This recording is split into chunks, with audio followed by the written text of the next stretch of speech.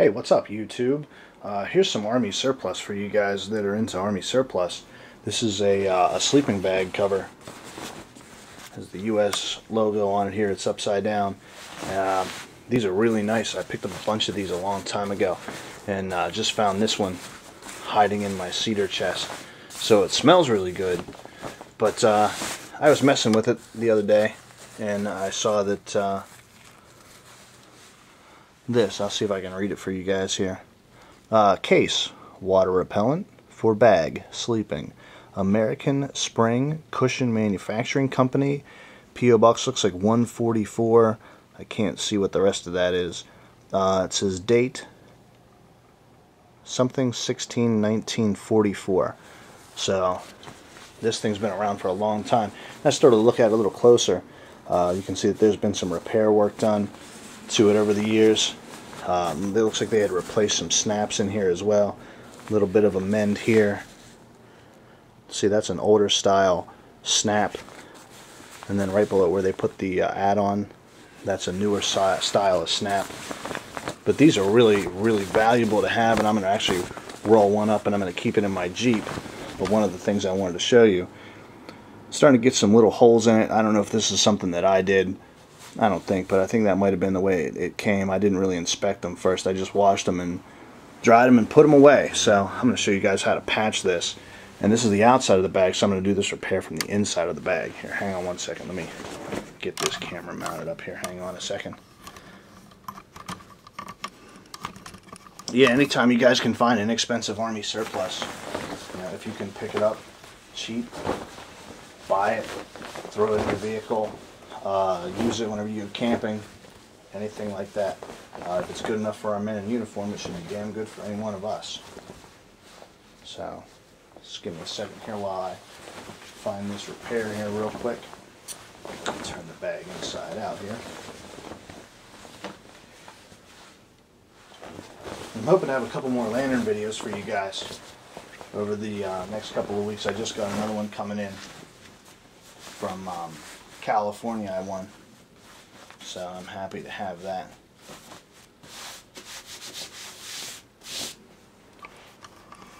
Alright, here it is. I don't know if anybody's ever done any kind of like patching or anything like that.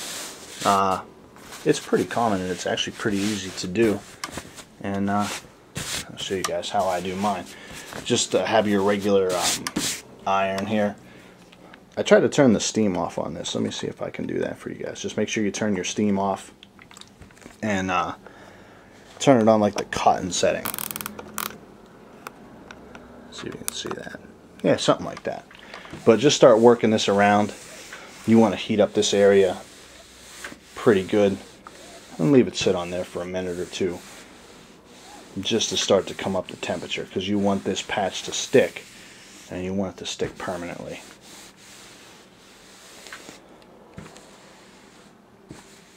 I don't remember the name of the patch that I got here. Hang on a second. But I asked for the best patch they had, and this is what she recommended. There was a bunch of patches there by the same brand name, and I wish I remembered what it was. I'll find out and just tag it in the video here. But you could probably cut that down, but I'm not going to. I'm just going to use the whole thing. You can still get that heated up a little bit here.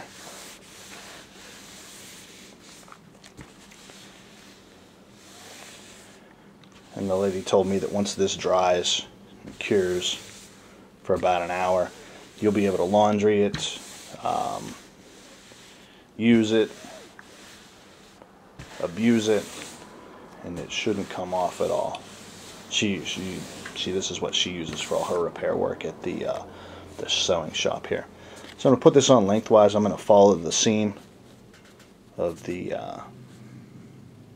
where that runs. I'm just going to start working my iron over this a little bit at a time.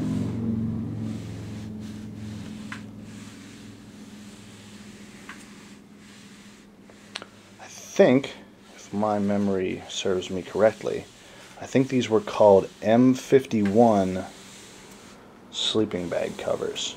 It's something along those lines.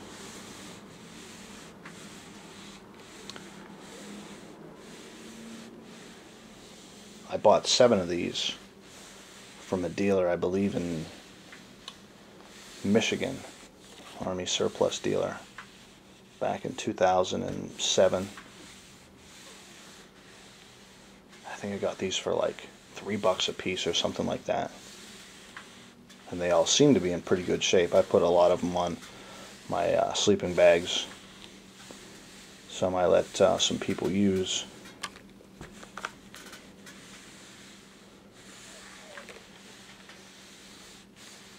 But they're really nice to have, even if you're just you know, crashing out on the couch and taking a power nap. Yeah.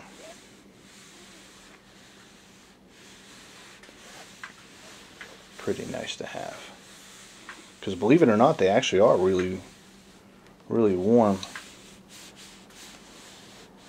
They retain your body heat fairly well. And as long as you keep them clean, like body oil, sweat and stuff like that, keep after them, that'll help to retain any of the waterproof qualities that this has, or water resistant qualities I should say, that these have. Alright, I'd say that's been about long enough for this one here. I'm going to flip it over. Put this camera down here for a second.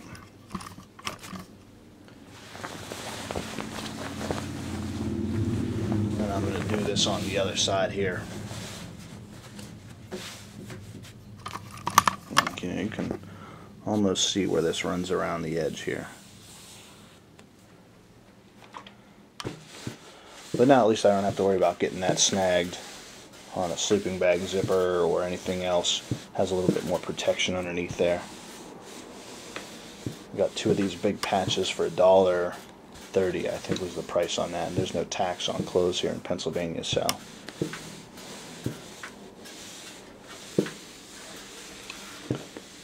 Alright, I'm thinking that's probably been long enough. I'll leave this sit for about 10 minutes, come back and just check the edge, make sure it didn't start to curl up or anything, which it shouldn't, but if it does, you just apply the iron again.